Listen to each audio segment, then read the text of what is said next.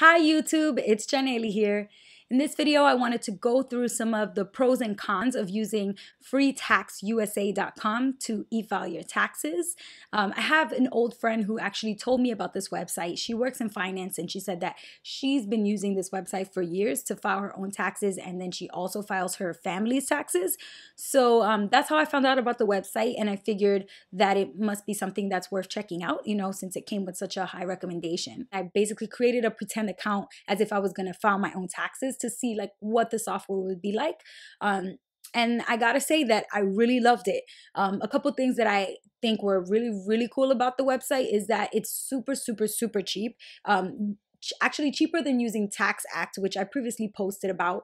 You pay about $20 at most with this website, and that's if you add the protection and audit assistance, which is obviously optional, but always recommend that you do get that. There's step-by-step questions that will kind of guide you through. So if you're not sure whether one of the sections applies to you or not, then there's a little red question mark that you can click on, and then you just kind of read through the blurb to figure out if that applies to you or not. This software is actually really good for people who need to file complicated tax situations. If you are new to real estate or you're a small business owner, but you're trying to be frugal, you're trying to budget hard this year, then this is definitely something I recommend checking out. The calculator within the software actually makes it so easy for you to list out your expenses. So I feel like even if you don't want to use this software, it's still worth it to go through both and just to compare them and see which one would probably be easier for you to use, just because this one has that built-in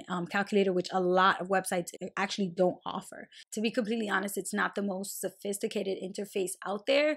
It is pretty time consuming to input your information in here compared to other software and other competitors. So you do have to be really extra careful to make sure that you're not making any mistakes when you're putting your information in here. There's no importing feature, and you basically do have to manually enter everything from each one of your forms. So if you have like different 1099 forms from stock trading, you could literally spend hours entering that information depending on how complicated your forms are.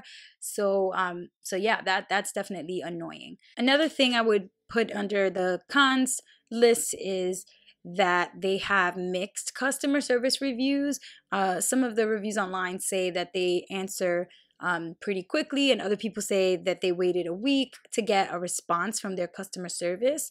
There's no telephone number that you can call for customer support or anything like that. You have to do it either via the chat function within the software or via email by just directly sending an email to support and waiting for them to answer, which again, according to the reviews, could take anywhere from a few days to up to a whole week or longer. Okay, that's all I have for you guys in this video. If you liked the video, give it a thumbs up, comment below, and share it with others. Let me know if you've used FreeTaxUSA.com before, and if you liked it, if you plan to use it again or not. And for any other questions that you might have, you can message me privately at MissBeHelpful@gmail.com. Till next time, peace.